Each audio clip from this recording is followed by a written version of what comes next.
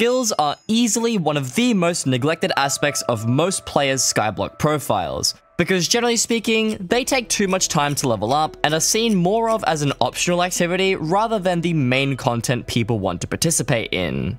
Unfortunately for most, skills shouldn't be treated as an optional activity, because they actually contribute heavily to your profile's base stats, which will enable you to more effectively complete the content that you actually want to do.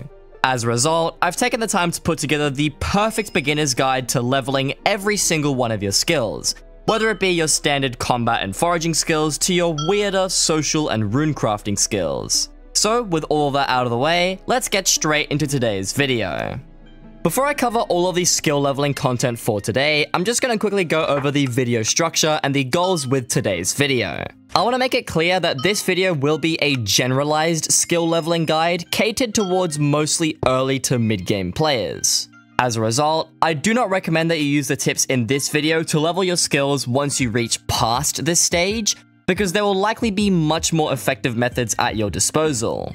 If you are looking for a video that covers hyper-efficient endgame setups with the most intricate skill leveling strategies, I will leave a few of them in the description of this video, but I would suggest looking for this information yourself elsewhere since this isn't the place for it. Nonetheless, today's video will be split into the following categories on screen. In each section of the video, I will cover some basic gear you should be using to level the skill, and then I will follow it up with the actual strategy itself. If there are any extra useful tips that I can provide, I will include these too, and if you ever need help navigating this video, I will have timestamps placed throughout it to help you find what you're looking for. Either way, now that we've got that covered, let's talk about the first skill for today, the combat skill.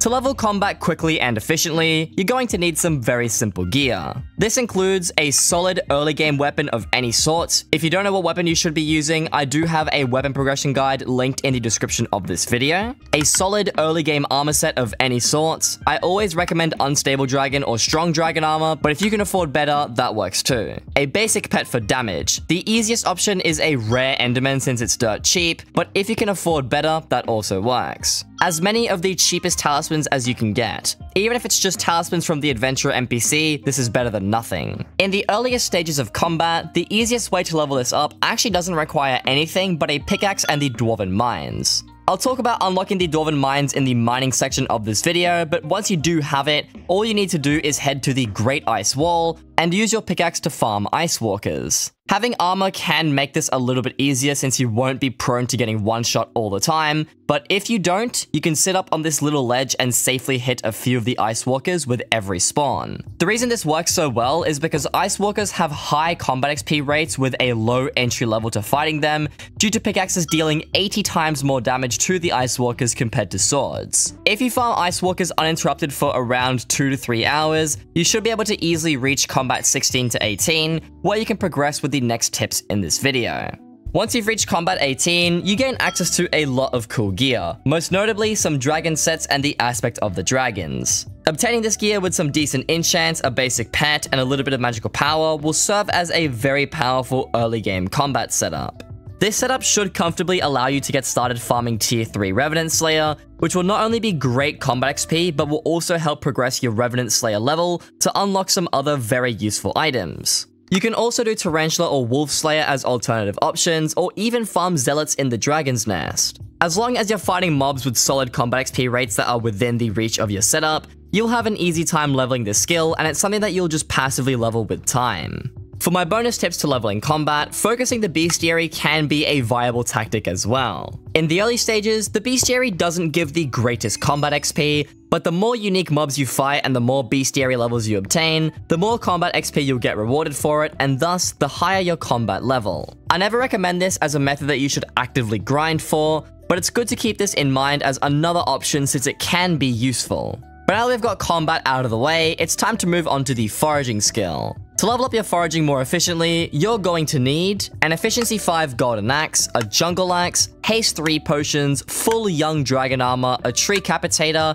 and an ocelot and a monkey pet. In the earliest stages of foraging, a basic efficiency 5 golden axe with haste 3 and a jungle axe will suffice to get you some quick and easy foraging levels. The strategy here is to break the bulk of the tree using the jungle axe, and then to finish the rest of the logs off with the golden axe while the jungle axe is still on cooldown. The best wood to farm is dark oak, since the trees in this region are the thickest, but due to how competitive dark oak farming can be, pick a less competitive section of the park until you have a better setup. All logs give the same base XP, so it doesn't really matter which layer you choose. Once you have the funds for it though, you'll want to replace both the jungle axe and the golden axe with a tree capitator. This is just an upgraded jungle axe that breaks substantially more logs with the ability, and it's also a golden axe, meaning that you can insta-mine the logs while the ability is on cooldown.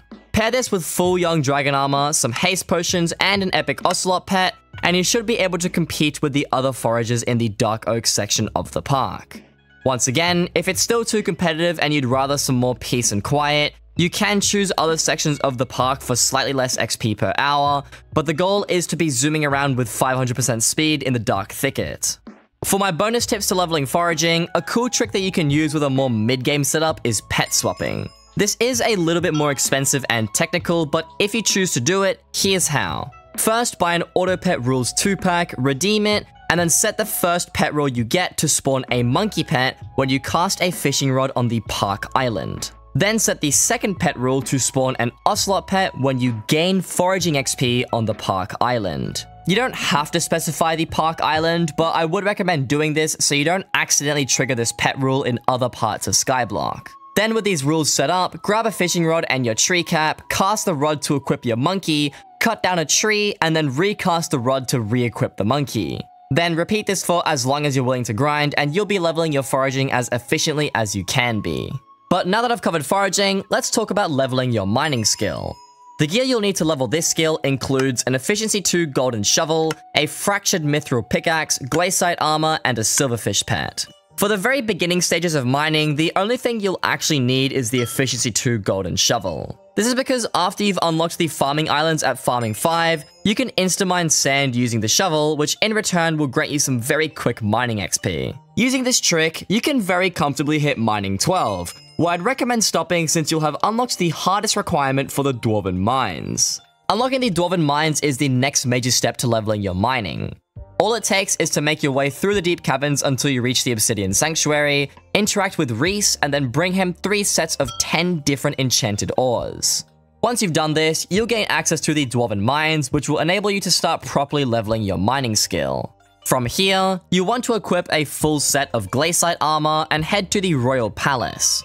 This is where you'll find 7 kings and the queen, where you'll be able to interact with the current king to get given some commissions. Completing these commissions is easily the best way to earn some mining XP in the early stages of the game, and you'll also gain Heart of the Mountain XP to unlock the requirements for gear upgrades. Once you've gotten sick of commissions or they're just starting to become less efficient, you can stick to just mining mithril anywhere in the mines. All types of mithril give the same mining XP, so it's best to just mine the grey wool or clay blocks using a fractured mithril pickaxe, which you can purchase from Boo Boo for about 10,000 coins. Doing this with your silverfish equipped will also maximize your XP gain, so make sure to do that as well. For my bonus tips on leveling mining, I want to talk about the mining events, the crystal hollows, and the Piconimbus. Mining events are just random events that happen throughout the Dwarven Mines or Crystal Hollows, and I strongly suggest that you participate in these as they'll grant you a little bit of Heart of the Mountain XP and they grant solid mining XP. Now, what are the Crystal Hollows, you might be asking? Well, it's simply an extension to the Dwarven Mines unlocked at Heart of the Mountain 3. Upon arriving at the Crystal Nucleus found at the center of the Crystal Hollows, you'll find Emissary Cisco, giving you a whole different set of commissions entirely, which will also grant you mining and Heart of the Mountain XP. If you're trying to gain mining XP off of commissions, then the Crystal Hollows is the way to go. But if you're sticking to typical mithril mining, I wouldn't recommend doing that on the Crystal Hollows until you've got a good grasp of what route mining is. This is definitely more late game information though, so I'll leave more comprehensive mining guides in the description of this video if you'd like to learn some more information. As for the Piconimbus, this is a very powerful pickaxe that you can use without any mining or Heart of the Mountain requirements. The catch? It has a durability of 5,000 blocks, meaning that you'll need quite a bit of money to keep replacing your pickaxe every time it breaks, and if you're an Iron Man player, you're gonna have to grind for these quite a lot if you want to have a reliable amount of Piconimbuses. If you have the money or time to afford this, I would strongly recommend it though, because it'll be much more cost effective and efficient than any of the other early game tools. You'll want to stop buying Piconimbuses once you reach Heart of the Mountain 6, where you'll be able to upgrade into a gemstone gauntlet, the first proper mining tool that you can get if you're taking mining seriously. That being said, that covers everything for early to mid-game mining. Moving on to farming now, here's the gear that I recommend to get yourself started. A rookie hoe with harvesting 5, farm suit or farm armor, and a rabbit pet. When you first start leveling your farming, the quickest and easiest thing you can do is head over to the farm on the hub island and break as much wheat as you possibly can just using your bare hands. This will very quickly give you a ton of crops, levels, collections, and coins, which you can then take to one of the NPCs on the hub island and then sell off all of your ingredients. With this money, purchase a rookie hoe from the farming merchant for 10 coins, and then go back to the farms to farm more wheat. If you have a rank, you can talk to the hub selector and click on the random hub button to get thrown into a private lobby, where the farms should be full of wheat ready for harvest. If you don't have a rank though, just look through the hub selector for mega lobbies with very few players in them, and keep cycling through them until you find ones that are full of wheat. You should be able to farm wheat with your rookie hoe until you reach around farming 10, where I'd advise you to stop going for farming as the next course of action is to unlock the garden. The garden is a special farming island that you unlock once you reach Skyblock level 5. This can be obtained from doing pretty much anything around Skyblock, and once you've reached level 5, Sam will visit your island and introduce you to the garden. Make sure you complete this mini quest as it'll give you a very solid understanding of how the garden works, but if you're still unsure, I'll leave a detailed garden guide in the description of this video. Once you've cleared out some plots and you're ready to start farming though, you can fill these plots with massive farms that will level your farming skills super efficiently. In the early stages, you can use automatic presets to build the farms for you, but once you get the hang of everything and you want something better, you can build your own farms to maximize your XP gain. The best farming designs tend to change relatively frequently over the course of different updates, so while looking around for updated building tutorials is a viable option, you can also visit Melon King DE's garden to have a look at what should be the most updated farms for every crop. The reason I recommend you visit Melon King DE is because he's a top level farmer at the time of recording this video, and if there's anyone that will have good building designs, it would definitely be him. His garden also has heaps of other miscellaneous gardening tips that can help out other players, so I'd recommend just checking out his island in general since it might answer a lot of your questions. For my bonus tips when it comes to farming, I'm going to briefly touch on some gear progressions and the best crop to farm for XP. I mentioned using farm suit or farm armor as your entry level setup, but once you've gotten the hang of things, you'll want to upgrade into 3/4 melon armor and rancher's boots. Rancher's boots in particular are super important since it allows you to set different speeds to your shoes, which will let you adjust how fast or slow you go when farming certain crops. Melon armor is super upgradable and is the first proper farming set that you'll get your hands on, so that's something that you'll want to work towards as well. Upgrading your rookie hoe will also be necessary at some point in your farming progression, which you can do by simply purchasing any of the crop-specific tools depending on what crops you plan on farming. These tools all have their different tiers varying in costs, so just go for whatever you're willing to spend your coins on, and that will dictate how much money you earn. You should also be using the Blessed Reforge if you're focusing strictly XP, as the Bountiful Reforge is more of a late to endgame thing and it's designed specifically for coin gain. As for the most XP per hour, Mushroom will be your best bet, but until you reach the garden requirement for mushrooms, you can use basically any other crop as they're all mostly the same. Moving on to the fishing skill, here's the gear that I'd recommend going for.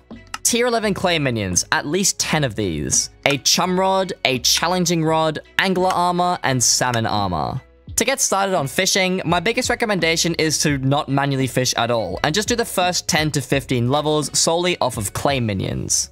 This is because manual fishing in the earliest stages of the game is incredibly slow, and it's not something that you can easily level passively like your combat skill. That being said, if you don't want to sacrifice your minion slots for this and you're determined to manually fish, here's what you do. I recommend talking to both Moby on the Mushroom Desert and the Fisherman on the Hub Island where the clay pond is. Both of these NPCs will give you a little quest line that you can complete. The Fisherman will just ask for 5 clay balls, and Moby will ask you about some mushrooms that you can obtain around the area he's in. The Fisherman's questline will give you a prismarine rod, which can be really useful to get started with fishing, while Moby will teach you everything you need to know about chum fishing and how it works, which will be really important to level your fishing XP quite quickly. The Moby questline will also give you a little bit of fishing XP, and it'll help you gather the resources to purchase your first proper fishing rod, which is the chum rod. Before the chum rod, you can use the fishing rod that the fisherman NPC gives to you, but another option that does exist is the fishing rod that the fisherman merchant sells on the hub island, but this thing is complete trash, so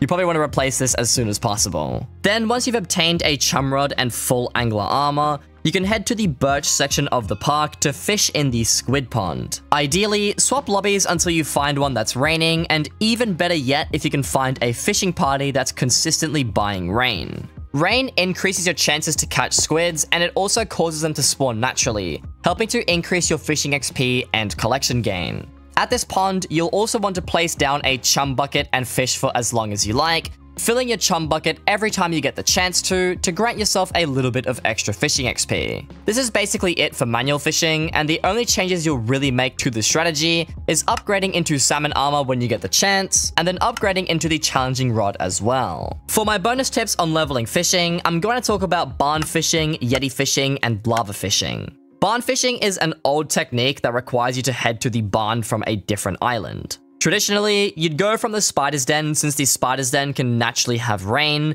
but since Hypixel put barriers up that prevent you from doing this, you'll need to teleport from the hub island instead. You won't get any rain here, but you can get full privacy with the help of private lobbies, which will let you pull off this strategy. Basically, all you need to do is fish up on this ledge using a fishing speed pet so that all the sea creatures you catch fall down below. Then you can swap to a squid pet, drop down on the clump of mobs, and then wipe them all out. And the reason you want to switch to a squid pet is because it grants extra fishing XP that you'll end up getting from the sea creatures that you caught with a different pet. This setup requires a lot of money and has a higher barrier of entry though, so it's not something that I'd recommend when starting out. As for yeti and lava fishing, this can be done on Jerry's workshop when it's open, or the Crimson Isle, and will let you catch a whole different set of sea creatures with varying loot and XP gain. Typically, these islands are also a little bit more late game, so this stuff is just to think about if you wish to pursue fishing even further. Once again, I will also leave a detailed fishing guide in the description of this video to provide you with extra information if you need it.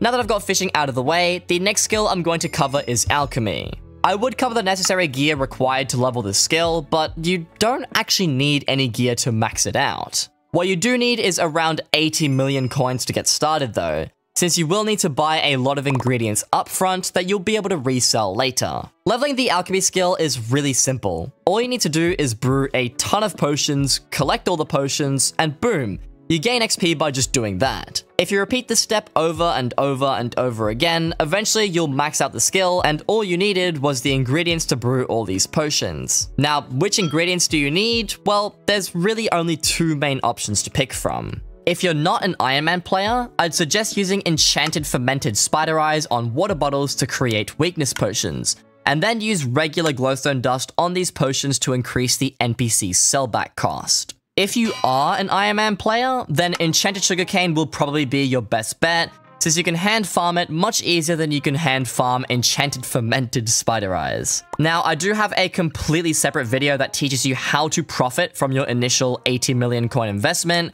so I'll leave a link to that full guide in the description below. For my bonus tips on alchemy leveling though, the biggest thing that I can recommend to players is to prepare it months in advance. For those that aren't already aware, one of the 3 special mayors that can be elected into office is called Mayor Derpy. Derpy has one really cool perk, a global 50% skill XP boost. If you prepare all of the ingredients to max out your alchemy months before Derpy gets elected, then not only will you get them at a cheaper price, but you'll also be ready to make the most of this 50% skill XP boost. And this is because everyone else has the same idea, and they artificially inflate the markets due to the increase in demand. If you don't want to wait for Derpy though, an alternative mayor would be Diana with her 35% pet XP boost perk. Even though she doesn't boost your skill XP gain, she does boost the XP gain of your pets, allowing you to level more pets during the alchemy leveling process to resell after the fact. This isn't as effective as Derpy's 50% skill XP boost and will require you to brew even more potions, but it can be an option if you want to level your alchemy sooner than Derpy. But now that I've finished covering the alchemy skill, next up in this video is the enchanting skill. Similar to Alchemy, you don't really need any gear for enchanting, just a little bit of money and the experimentation table. The experimentation table requires Enchanting 10 to craft and use. So before then, all you really need to do to level your enchanting skill is to enchant all the equipment you'll need for the other skills I covered in this video. This table is literally everything you'll need from Enchanting 10 all the way to Enchanting 60. The goal with this table is to complete your experiments every single day, and if you do that, you'll be rewarded with a very generous amount of enchanting XP every time you do this. The more you level your enchanting, the higher tier of experiments you'll unlock, and really all you need to do with this skill is stay consistent and complete it at least once a day. As long as you do this, it should take you around a month to max out your enchanting skill completely, granting you some easy coins, free intelligence, and easy pet XP levels. For my bonus tips on this skill, you can purchase an epic guardian pet or higher to help increase your enchanting XP with every experiment you complete. If you decide to fork out the money for the mythic guardian, then you'll also have an increased chance of getting good drops from the super pairs experiment, which can have some insane payouts in the long run. Aside from this, using the bits you gain from eating booster cookies and some XP lets you reset the experimentation table 3 times per day, allowing you to complete your experiments 4 times every day at the maximum. Typically, people won't do the very last reset since it costs a lot of resources, and even doing 3 experiments per day instead of 4 is still going to level you up really quickly. Moving on from this, I'm now going to talk about the Catacombs skill, which is also very simple to level and insanely straightforward. The gear you'll need to level your Catacombs skill is a weapon of your choice. I do have a dungeon weapon progression guide linked in the description of this video if you need help picking one out. You'll also need an armor set of your choice. I have yet to update my dungeon armor video at the time of this video being posted, but when I get around to it, I will leave a link to this in the description of this video. And you'll also want to preferably have a skill average of about 25 to 30 before you start doing any dungeons. To level your Catacombs skill, you just have to run dungeons. That's it. There's really nothing else to it. The dungeons you want to be running are based entirely off of whatever the highest dungeon floor you can reliably complete is, so if that's floor 3, then run floor 3 until you're good enough to run floor 4. As you continue through different dungeons and gain more experience, your Catacombs level will just increase over time. Dungeons are arguably one of the most enjoyable aspects of Hypixel Skyblock, so I'm sure you'll have no problems with doing this. As for my bonus tips for leveling the Catacombs skill, one thing I recommend to all players is dungeon accessories. The 2 that I have in mind are the Catacombs Expert Ring and any variation of the Scarf's Studies, because these talismans will level your Catacombs XP and your class XP much quicker. They can be on the pricier side of things though, so it's something that you'll want to obtain at a later point in progression, but it can definitely help to level your Catacombs XP much quicker. I'd also like to point out your daily dungeon runs. For those that didn't know, the first 5 runs you do on any particular day have boosted Catacombs XP yields. If you take advantage of this, you can level your Catacombs XP much quicker by choosing to do your 5 daily runs every day, similar to how you should be doing your experiments every day. Aside from that though, that's about it for leveling the Catacombs skill, so now I'm going to talk about leveling the Taming skill. Taming is another really simple and straightforward skill to level in Hypixel Skyblock. All you have to do to gain Taming XP is to level pets, and to level pets, you just have to level any skill with a pet equipped, even if it's not the desired skill for that pet. Pets will level quicker and thus grant you more Taming XP if you level the skill corresponding to that pet, so where possible, you should be trying to do this. As for some bonus tips, the experimentation table and the alchemy skill are really good ways to level up pets for fast Taming XP. The experimentation table in particular is great because you get 1 free experiment every single day, and once you've maxed your enchanting skill and a guardian pet, you can just continue to level more and more pets with your daily experiments to grind more Taming XP. Alternatively, you can also level other types of pets even though they're disadvantaged, but because the experimentation table grants so much XP, it'll still be worthwhile. The alchemy skill is also really fast and levels pets quickly, but it's super costly and I wouldn't recommend it unless you have absurd amounts of money lying around. But that's about it for taming, so now I'd like to talk about carpentry. Carpentry is even easier than taming because instead of leveling pets, you just have to craft items. I don't think I'll really need to explain this at all, since you'll be crafting items for as long as you play Skyblock for, and thus your carpentry skill will just naturally increase. I do have some bonus tips though, and that's if you'd like to specifically level the carpentry skill really quickly. If you have the collection for it, crafting fine gemstones into flawless gemstones grants 57,600 XP per craft. So if you set up some buy orders to get to crafting, you can level your carpentry really quickly and lose next to no money in the process. Alternatively, you can also craft enchanted diamonds into enchanted diamond blocks. However, these only give 7,680 XP per craft, and as a result, are much slower. Personally, I wouldn't bother too much trying to focus your carpentry skill, but if you really want to dedicate some time into it, this is the easiest way. And now that I'm done covering the carpentry skill, it's time to move on to our first cosmetic skill, Runecrafting.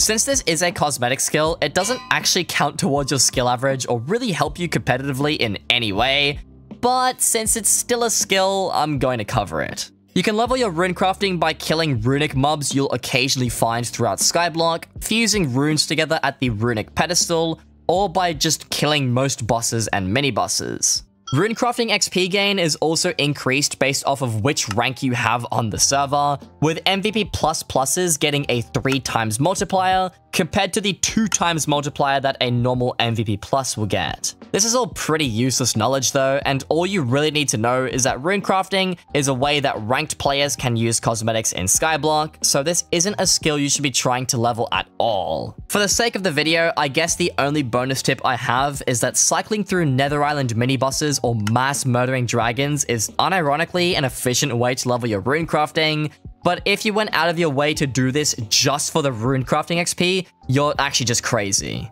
And now that we have runecrafting out of the way, that brings me to the final skill of this video, the social skill. This is also just another cosmetic skill that does not affect your gameplay whatsoever, but it's leveled by visiting people's islands, having people visit you, completing challenges on people's islands, and so on. This is something you'll end up leveling over time as you continue to play Skyblock, since you'll likely find yourself visiting people or having people visit you for all sorts of different things. For the bonus tips of this section, you can AFK on other people's islands to get easy social XP, but that's super slow and not really that great. The best ways to level your social XP, to my knowledge, is to create something cool enough that would cause many unique players to visit you while your island is open, because each new visit grants social XP.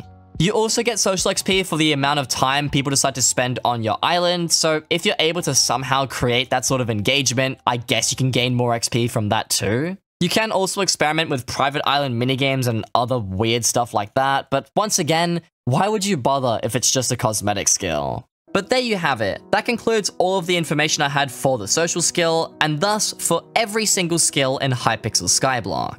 Hopefully you did find this guide useful, informative, or enjoyable in some way, and if you did, be sure to leave a like and consider subscribing to the channel.